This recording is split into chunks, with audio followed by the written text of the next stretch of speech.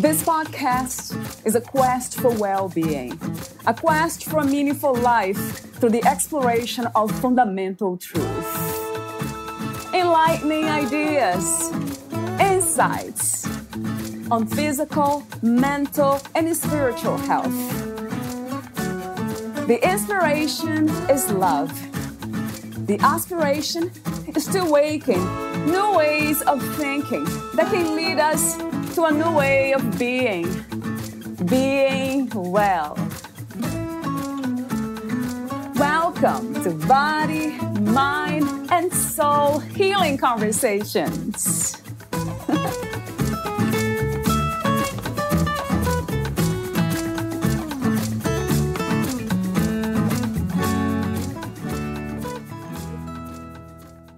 Simple pleasures, or even times of the purest happiness imaginable, juxtaposed against moments of almost indescribable pain. As I gaze across the table at my husband and my surviving son, I know with absolute certainty that the three of us, each in our own way, are moving forward and embracing life, which is what I truly believe Kieran would have wanted us to do. Valeria Teles interviews Margaret Thomson, the author of The World Looks Different Now, a memoir of suicide, faith, and family. Margaret Thomson is an author and journalist whose world was forever altered the day her son Kieran took his life at the age of 22.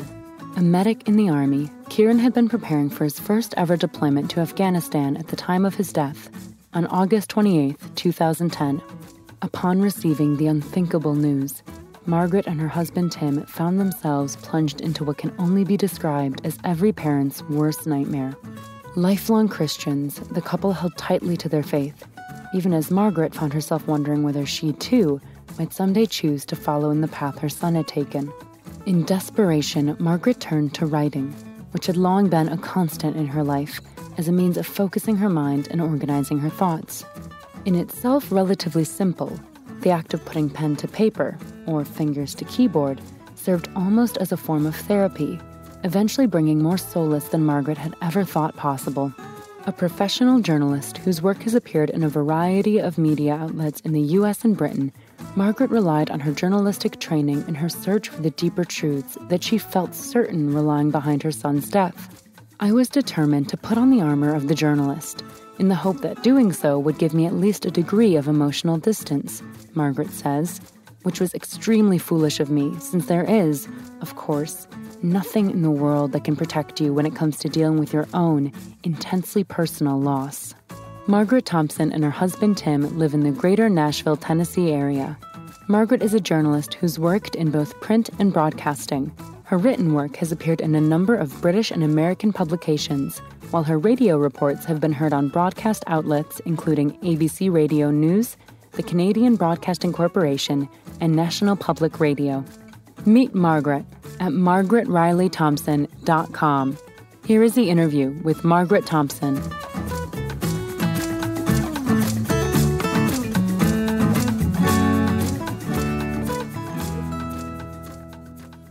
In your own words, who is Margaret Thomson?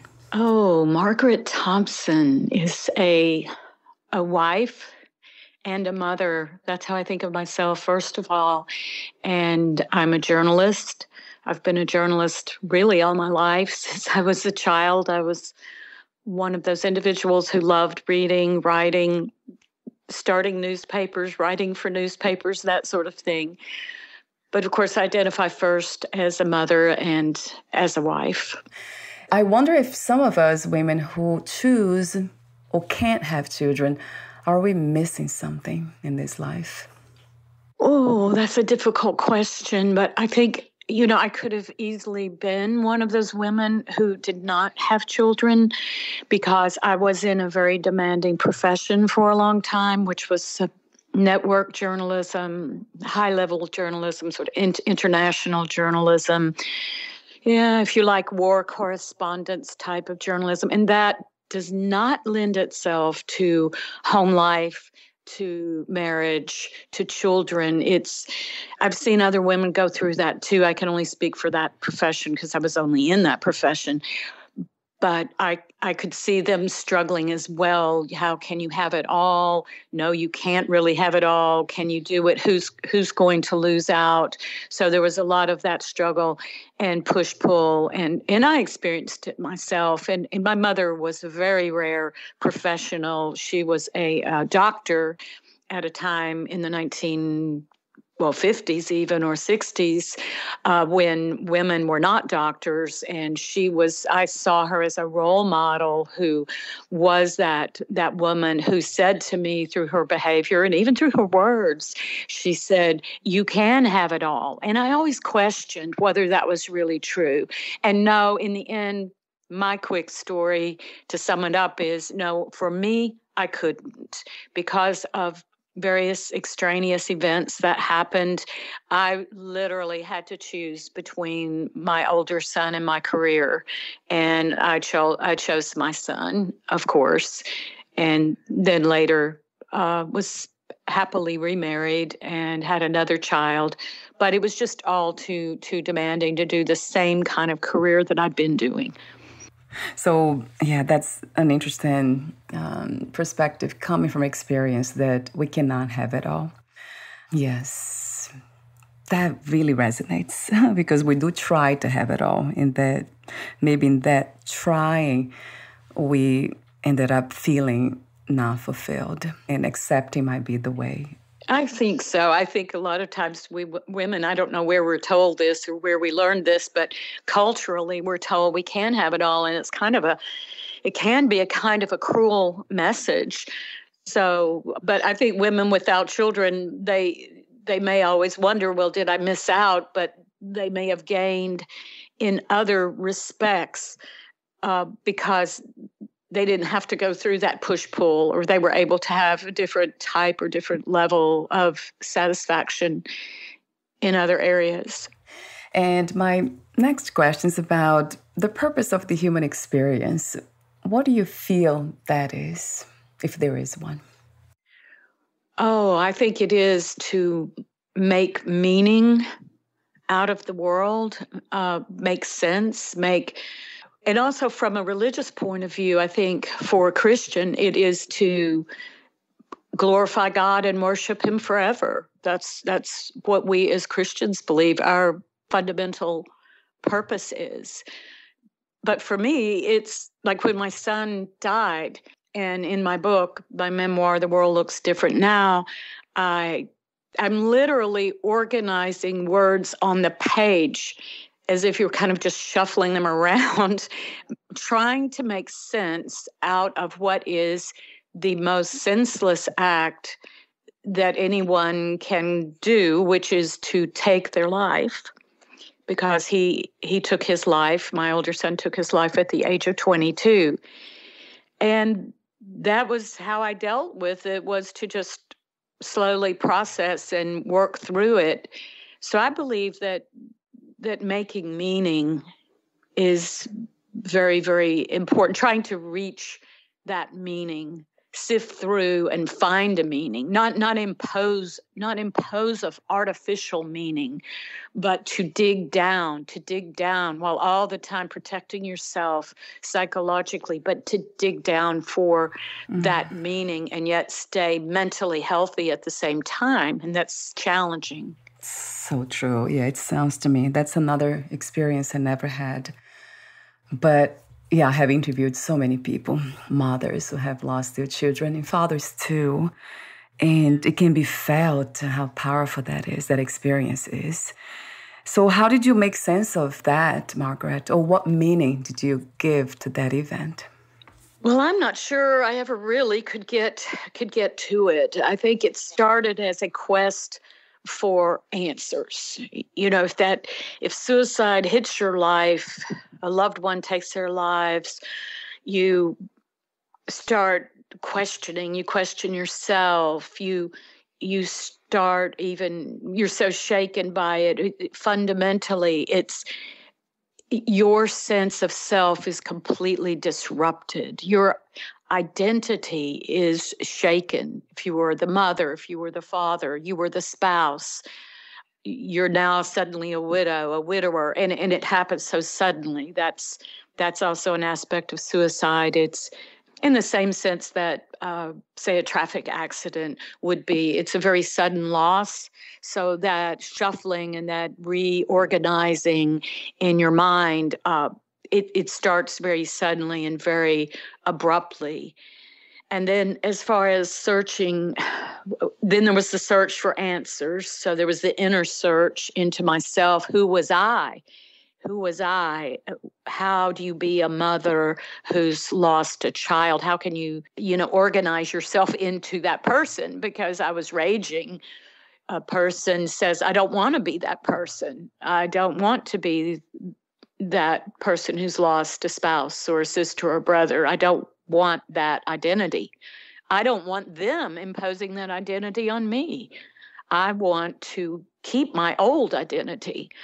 But after that search, of course, there was a lot of the more practical searching of why did this happen? Why did my son take his life at this particular time? What were the hints? What were the clues? So that was where I started playing detective. And it gave me something to do. Yeah. And writing gave me something to do. So he was in the Army. So like putting on a suit of armor, I put on my reporting clothes, outfit, in my mind. I had the pencil and the notebook, reporter's notebook, and I literally interviewed people from the Army, either in person, over the telephone, and asked a lot of questions about why do you think this happened? What are the Army's policies? What did they do right? What did they do wrong? My son, Kieran, was a medic in the Army, and he was about to be deployed to Afghanistan in the fall of 1990. It was 11 years ago. And so I felt the Army did not handle a lot of things correctly. And it was really easy to latch on to the Army and say, oh, the Army, they're the bad guys. I really hate them and they're really at fault. And that's what you need. You need it in that moment. If you're the suicide loss survivor, and this has just happened to you, and you're trying to integrate a lot of very shocking material into your brain and into your psyche, you need somebody to get, or some entity, you need something to become angry with. But, in a part of my mind always knew it wasn't really the Army's fault, and they weren't totally to blame, but they did not handle some things correctly. And my book has received some support from the Army, but it's also received some criticism and lack of publicity from the Army because it's not entirely complimentary. And then the third part of the search for meaning was to see if there is meaning in the concept of suicide as a concept. If you can separate yourself from the horrible reality that this has happened in your own life, can you think about suicide in an abstract way? A question I ask myself a lot is, can suicide destroy hope? Does it destroy hope in the suicide loss survivor? And I can't totally answer it. I mean, I think we want to believe that something good can come out of anything, everything. If you can find something, maybe my book was that one good thing, because I was working on another book at the time, and I set it aside, and then I wrote this. I wrote The World Looks Different Now, and I always, wondered, would I have ever finished it? I'm going back now and trying to finish the other one, but would I have ever been driven enough, motivated enough to finish it? But I'm not going to say that suicide's not a very challenging thing. I believe for all of the suicide loss survivors, and if you look at the facts and figures, suicide is increasing across the board. We don't know also how much the pandemic has caused it yet. We don't know yet, or the people who keep statistics don't know yet, what are the effects that may be caused by the pandemic. But the numbers are rising close to 50,000 Americans a year. And if you think, say there's 7 people close to that person who takes their life, then there's, say, 350,000 people who are affected in the United States every year by suicide. As you know, people come up to you and say, that happened in my family, and it was my son or my sister or my brother. It's very common now, and a commonplace. That's not to normalize it. We should never become, complacent or just say, that treat it in a casual sense. But it is affecting more than 54% of all Americans. So that is potentially a big audience for my book. But of course, the books on this topic are very, very difficult to get published. And the subject, even according to a fairly recent Washington Post article, that it said this, it's a subject we are silent on as a nation. That's a quote. It is shrouded in shame and fear. Yeah, and I wonder why. Is there something connected to the idea of who we are? Is that challenging the belief systems of what we are capable of? Because that seems like the unimaginable, to be able to have the drive to take one's own life. It goes against survival mechanism. So it's not courage. It cannot be, right, Margaret? Some people, they say that. I have heard, he or she had the courage to do that. But it's not courage. It can be. It's fear, isn't it?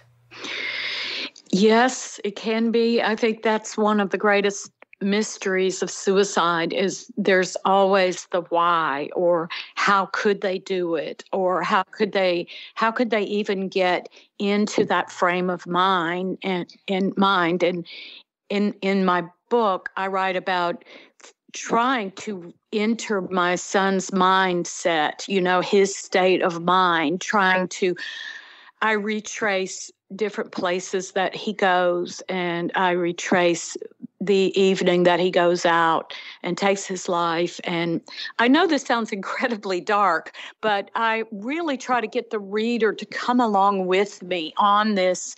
It's a literal journey. And I go to the place where he took his life. And I think sometimes for suicide loss survivors, it's very important to know things, or to see things, or to experience what they experience. But even though I experienced all this, I could not enter that mindset. I even tried to contemplate taking my own life.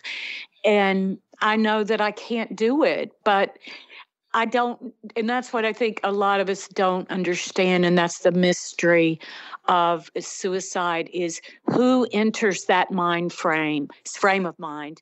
Why do they enter that frame of mind? And it's such a mystery, even for the greatest researchers in the field. They can't really know, because they say completers, or people who complete suicide, could be a totally different population from the people who attempt.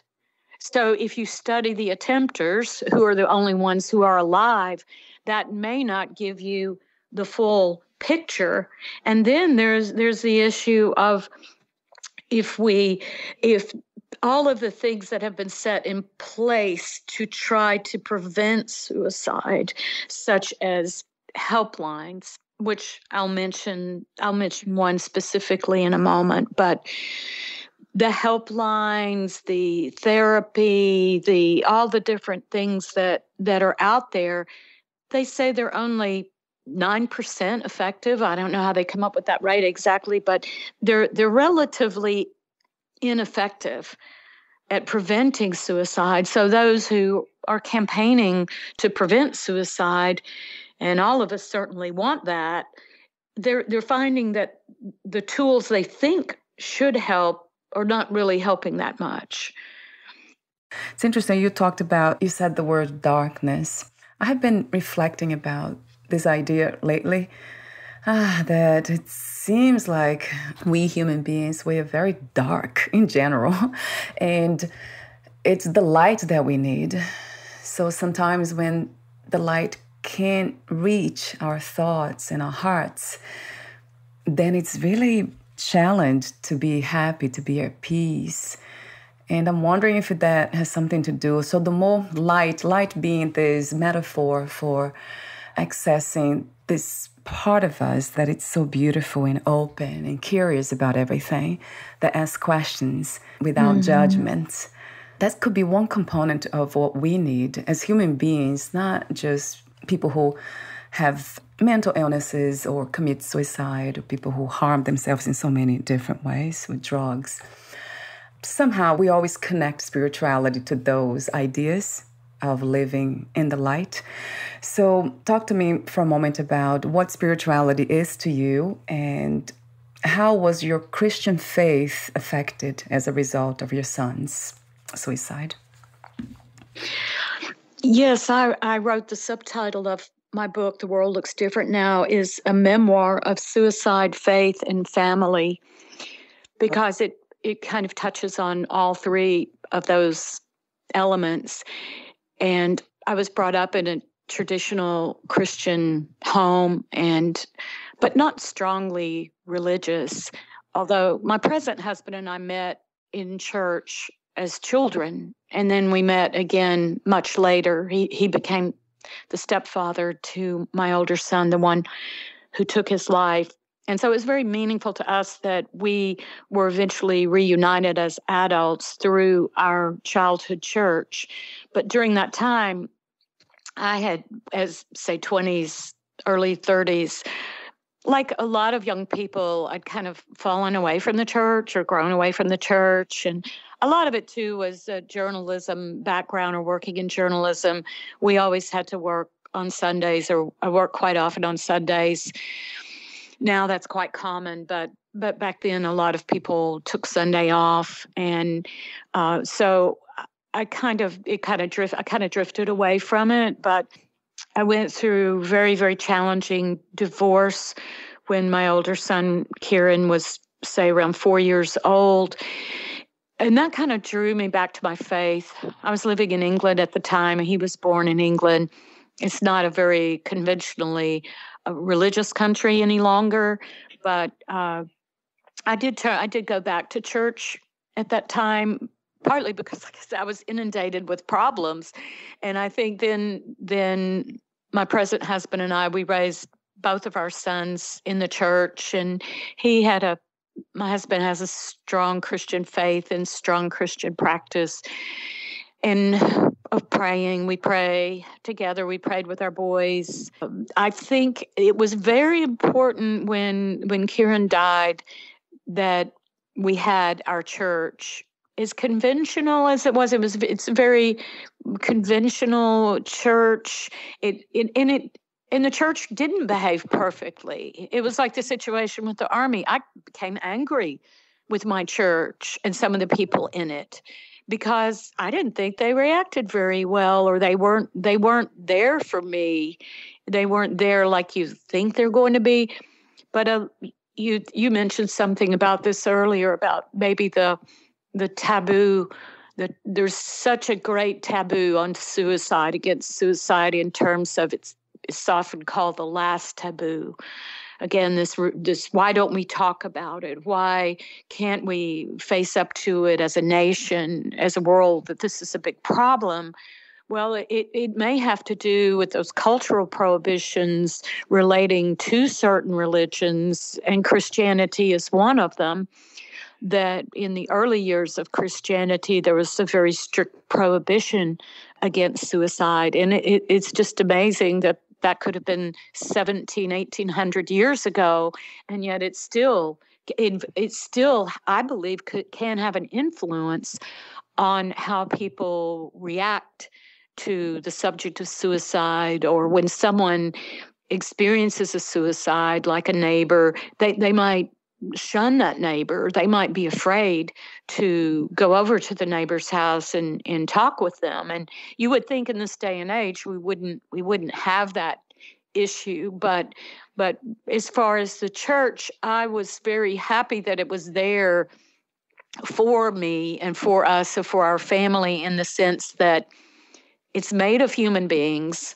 The church is, those human beings do not always behave exactly like you might want them to at all moments, but it was helpful to us that we had rituals to go through when it came to having services, a Christian funeral and burial. So I touch on it in my book, but I wouldn't say mine is like, quote, a Christian book. It is not categorized in the religion section or the Christian nonfiction section. That's not how it's categorized. It's categorized as memoir because I just wanted it woven in. I didn't want to be boxed in a little corner of this is a Christian book.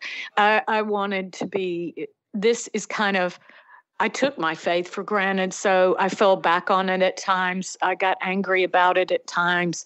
I got angry at God. I mean, I think you can easily say a person could have that kind of devastating experience and they could reject God and their religion and their religious teachings. I could imagine that happening. It probably has happened with me in at times, but I know it's there. It's there for me. It's still an important foundation in my life. What is your idea of God? Where, what, and who is God to you, Margaret? Well, I don't believe in the Old Testament God so much. Yeah. I don't believe in an angry, vengeful God, which it is certainly part of the Christian Bible in the Old Testament. But I believe that God and Christ view situations with compassion. And I think the anger, though, in me could come, why, God, why didn't you stay his hand? Why didn't you prevent that? Because, well, I believe God very powerfully intervened in my son's life to keep him safe for a very long time. But at that moment, a different decision was made, either by my son or by God, or the two in conjunction with one another, where, of course, we as Christians also believe we have free will. God does not manipulate us like puppets. So I don't know if I strayed too far from your question. No. I do have this idea about God as unconditional love that holds the space for everything, what we call good and bad. It just accepts and holds everything, embraces everything. There's no discrimination, judgments. It's almost like we are here to experience this, however it unfolds. And that's a very open way of thinking about life and spirituality itself. That's how it comes to me, the message of what this is that we call life. It's just a dance of unconditional love,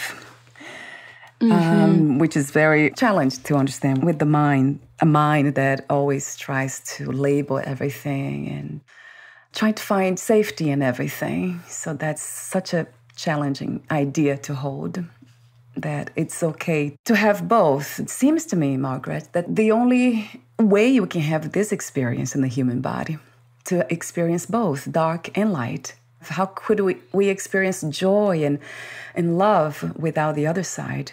There would be nothing to really compare with, so there wouldn't be love as well.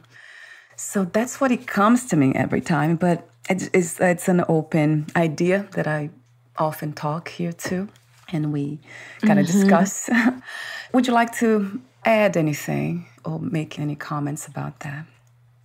Yes, that it really inspires me to say that, and sometimes I've thought this, trying to keep gratitude in my mind at all times, thinking, yes, I have had a very dark experience, and others have too, many, as I've mentioned. Hundreds of thousands now in the United States have become suicide loss survivors, so they carry with them this very dark experience. But maybe God wanted me to have that experience for a reason. When I totally agree with what you're saying, Valeria, that light, we can't have just all light and sunshine and everything bright every single day.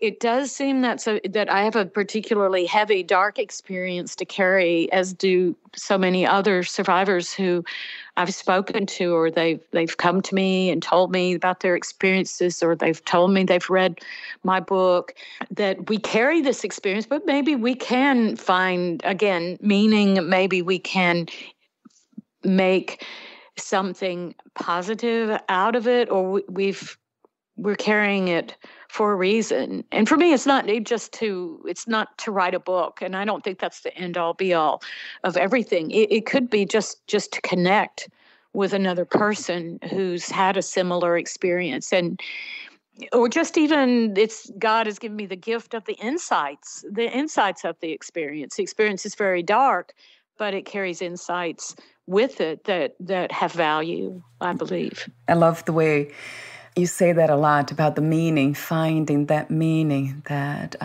will somehow sustain that idea of gratitude, the feeling of gratitude, and carrying on with this experience of life.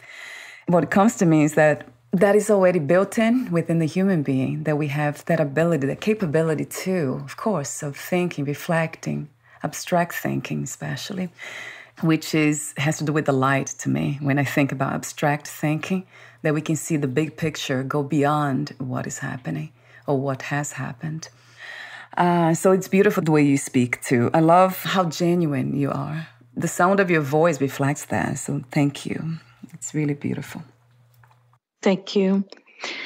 And you mentioned, I just wanted to add, you mentioned we think about the suicidal person. We, try to get into their heads and without endangering our own mental health, and I'm not saying they're mentally ill. Half the people who take their lives are classified not suffering from a mental illness. Now, they may be suffering from depression. Suicide is often associated with depression and or substance abuse. But a therapist told me that the number one predictor of suicide, I don't know whether this is true, but that was her take on it, is feeling trapped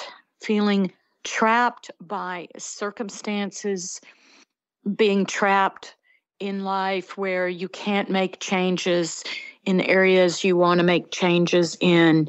And so that could be a factor, but certainly the individuals get into a very, very dark place. And I had written something down about rumination, because I used writing for healing, and I didn't know what I was doing. I was just like, I'll write.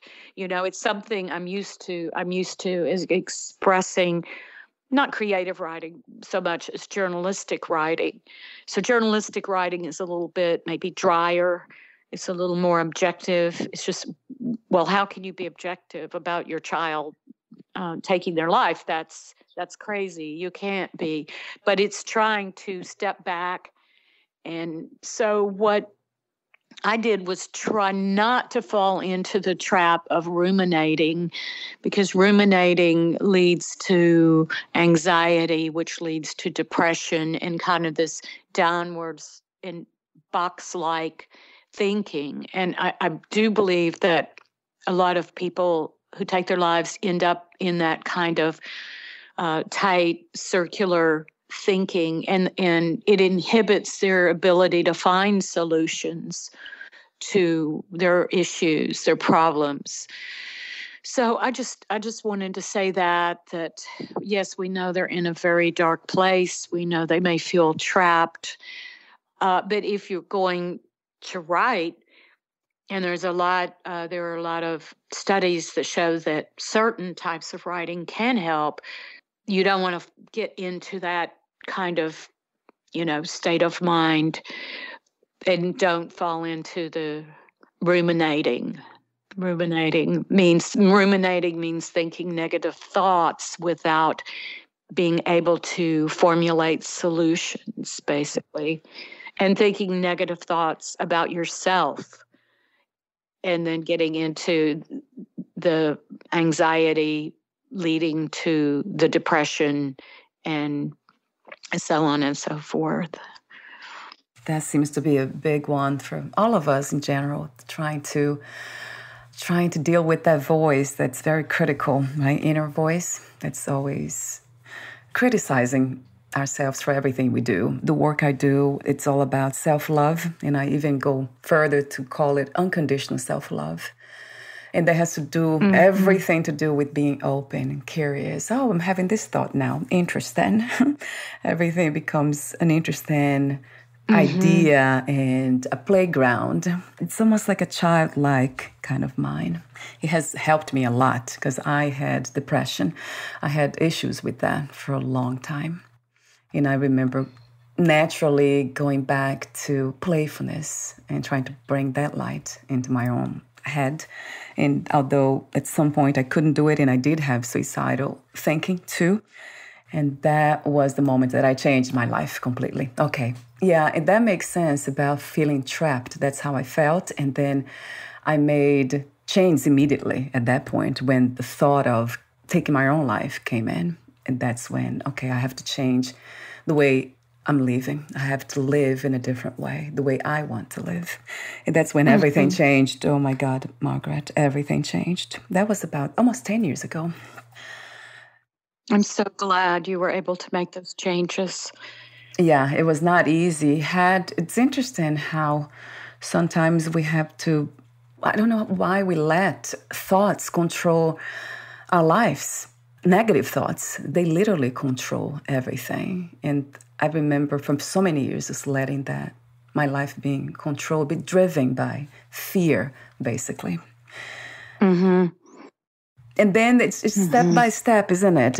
I love the idea of talking about, that's why this podcast really helps, talking about topics like this. It creates this door so we can be more open as, not just as parents, I think, because most of the people who commit suicide, they are young people. It's definitely increasing in that demographic of young women. The percentage has doubled since the year 2000, and most of that is attributed to screen time and social media. That has been one of the largest increases since the year 2000. Men in the 45 to 64-year-old range, they still make up a quarter of the suicides. But I agree with you that we're talking, and that's so important that you've initiated this discussion, and you've not shied away from it. But again, like I say, it's still considered a taboo. And I think one of the reasons it's so taboo is that one of those myths, and there are a lot of myths about suicide, but one of them is that talking about suicide increases the risk of it occurring. And the research has shown that that is incorrect, and that it is correct to ask a person if they are feeling suicidal. It is not likely more likelier to make it occur, but it is just a persistent myth. So, I mean, I will just take this moment to say there is the National Suicide Prevention Lifeline. In case I don't remember to say that at the end, the National Suicide Prevention Lifeline is 1-800-273-TALK, TALK, TALK. And that is also 1-800-273-8255. And so that is a 24/7 number nationwide. There are others, of course, in different areas of the country, local numbers. If anyone is listening to this and they feel they need to process some difficult emotions, they should certainly call that number. But this is, again, not to feed into that myth that Valeria, you and I having a discussion about my memoir about suicide, that is hopefully that is not going to contribute to anyone taking their lives. It's just there's so much fear, and there's so much of that cultural taboo that may go back to different religions is one of the reasons that had prohibitions against it for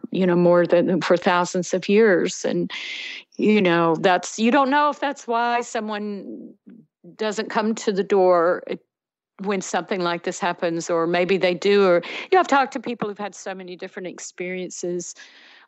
They had an outpouring of support. I've talked to other people, I didn't have any support. So the circumstances are so different. And I just feel I was very blessed with the people who did appear in my life. They didn't have to be just huge numbers of people, but the people who did were, I felt, just sort of placed there, or when they appeared and they offered the right help at the right time, it just felt like such a blessing. It didn't need to be thousands of people, but that's what I touch on in the book. Yeah, thank you so much, Margaret, for the work you do, the way you express that message. It's really beautiful. It can be felt, not just heard with the words that you're speaking, but the sound of your voice, the way you speak in the words. Thank you for caring. It's really, really beautiful.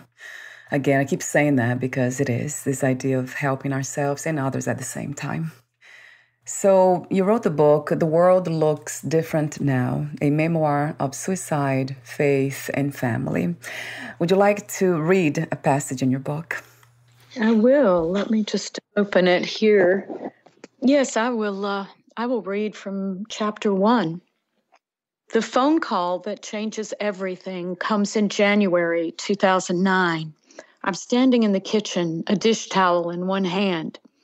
Hey, Mom, guess what? I did it. I'm in. Instantly, I'm aware of a roller coaster sensation deep in the pit of my stomach. I want to believe that everything is going to be all right, even though I feel certain that joining the Army is one of those life-altering decisions that cannot easily be undone. You mean you've enlisted? I can hear myself trying to sound suitably upbeat. Yep, it's a done deal. I'll be leaving for basic in a couple of months. Well, honey, you know I'm happy for you if you're sure this is what you want. Don't be silly, Mom. Of course it's what I want. My grip tightening on the phone, I think back to how I'd woken up early that morning to the stark realization that today was the day I'd been dreading for months. Still lying in bed, I'd imagined my son leaving his in-laws' house more than 200 miles away. I'd imagined him driving through the early morning darkness on his way to the MEPS, the place he'd told me about. It's where you go, Mom, when you want to enlist. I'd lain there wide awake and worrying, partly because I'd remembered Kieran telling me that he was concerned about reaching the MEPS on time and without getting lost.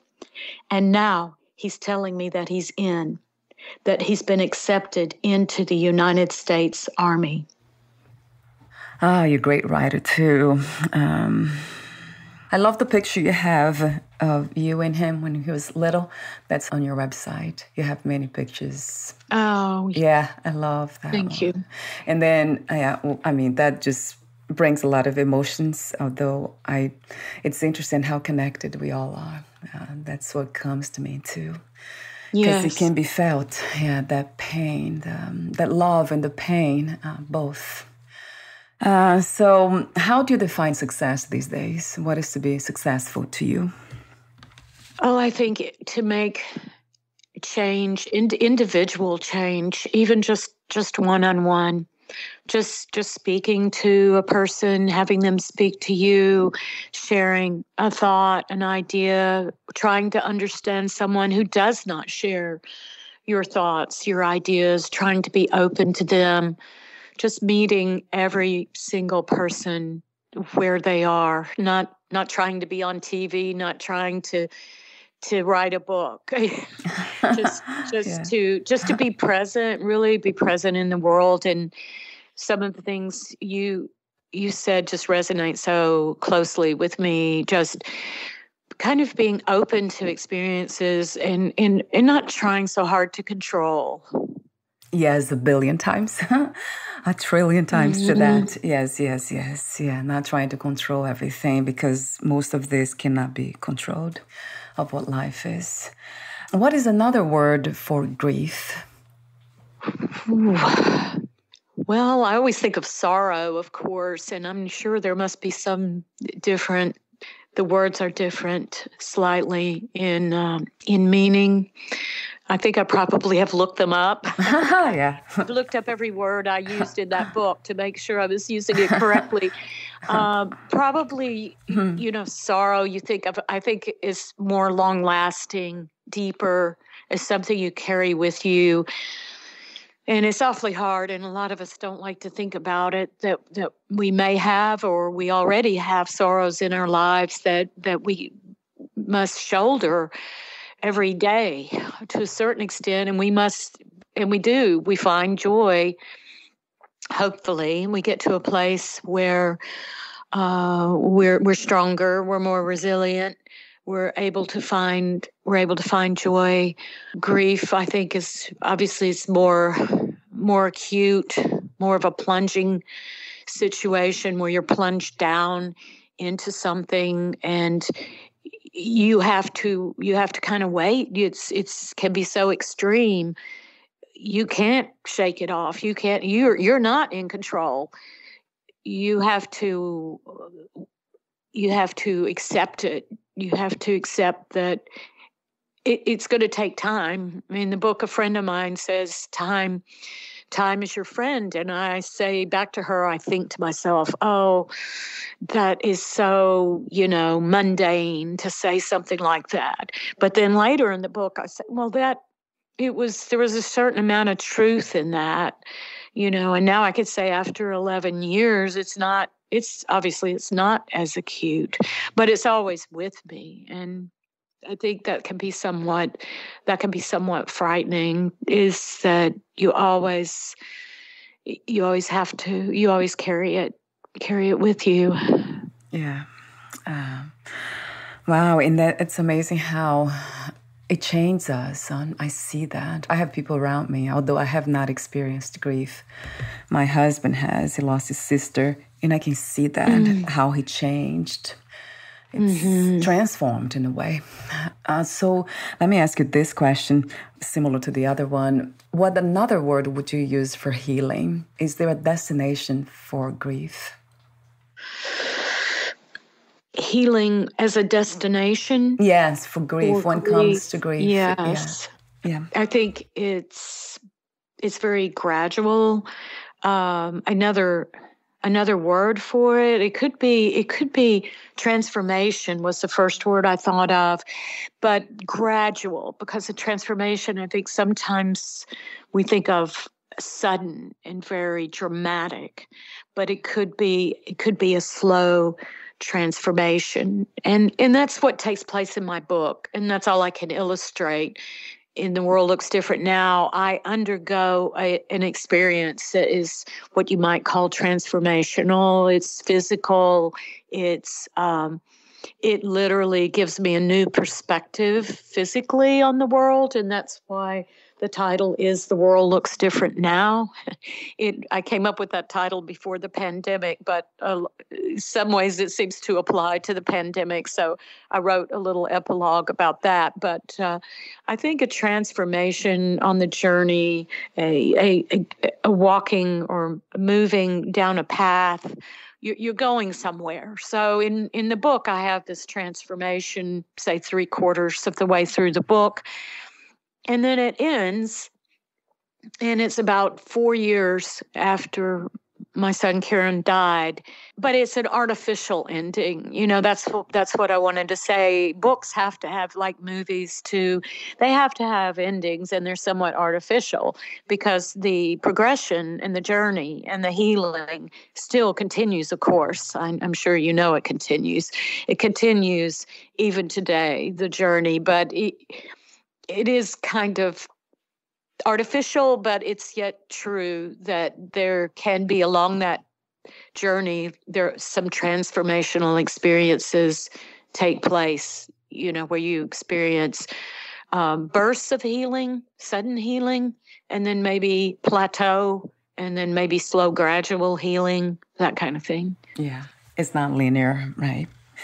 And my last question is, what are 3 things you wish everyone to experience before they lose the body, before they die?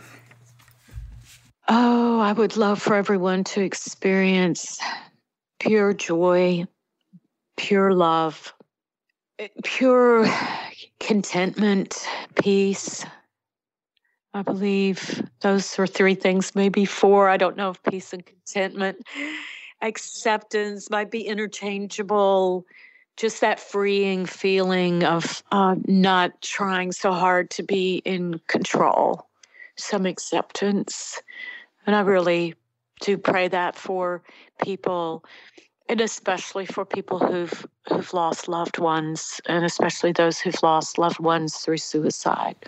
Thank you so much again, Margaret, for your presence here today, the work you do, the book that you have written, and everything else in between that could be felt. Thank you. Thank you, Valeria. And before we say goodbye, where can we find more information about you, your books, products, services, and future projects? I'm on the internet. I have a website. It's margaretrileythompson.com. And I'm also on Facebook, Margaret Riley Thomson. I used to write under my maiden name, so that's Riley in the middle, R-I-L-E-Y. Instagram, Margaret Riley Thomson, and Twitter, M. Riley Thomson. So I'm there, not too active, but I'm on those different available outlets. Wonderful. I'll have the links on your podcast profile, too. Thank you so much again, Margaret, and we'll talk soon. Thank you so much, Valeria. Thank you. Bye.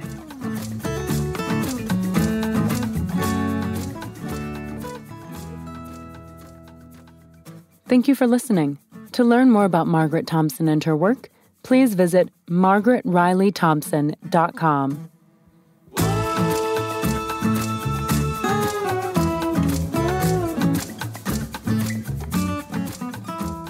To learn more about this podcast, please visit fitforjoy.org/podcast.